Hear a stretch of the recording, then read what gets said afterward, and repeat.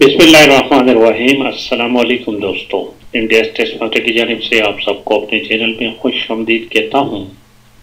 दोस्तों, basic mathematics में एक क्वेश्चन हल करने की कोशिश करते हैं। आज का लेसन नंबर 50 है और आज के क्वेश्चन किसी एक और व्यूअर ने भेजे हैं, उसको हल करने की कोशिश करते हैं। दोस्तों, पहला वाला हिस्सा जो था वो एक और व्यूअर का था और ये वाला एक और का है। इसमें कब बहुत सारे क्वेश्चन है, जल्दी जल्दी हल करेंगे इंशाल्लाह ताला, टाइम ज़ाया नहीं करेंगे। तो जिन दोस्तों ने अभी तक चैनल को सब्सक्राइब नहीं किया तो रिक्वेस्ट है कि प्लीज़ चैनल को सब्सक्राइब करने के साथ साथ वीडियो को लाइक और शेयर भी लाजमी क्या करें। तो देखिए आज का क्वेश्चन देखिए दोस्तों, क्वेश्चन यहाँ पर है this one. This is a question, a number is as much greater than 36 as is less than 86, find the number. कोई भी एक नंबर है वो 36 से इतना बड़ा है जितना कि 86 से छोटा है।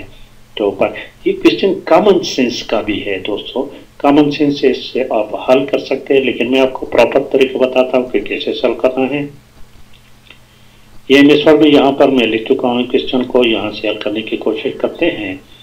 ठीक है दोस्तों, देखिए लेट द नंबर, सपोज वो नंबर हमारे पास, let the number is x, हमारे पास वो नंबर क्या है, वो x है।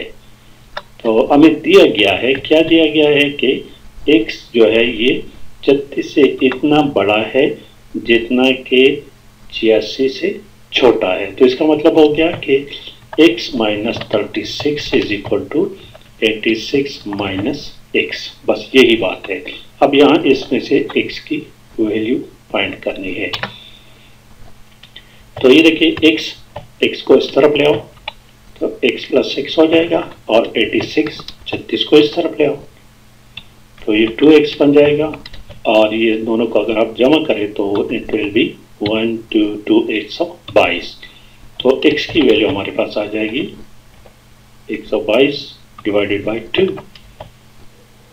तो this will be 6 and 1 61। The answer is 61। Common sense में गलती हो सकती है लेकिन इस तरीके में गलती नहीं हो सकती। तो ये थी दोस्तों आज की वीडियो। पसंद आने की सूरत में प्लीज़ चैनल को भी सब्सक्राइब करें, वीडियो को लाइक और शेयर लाजमी करें। Thank you for watching.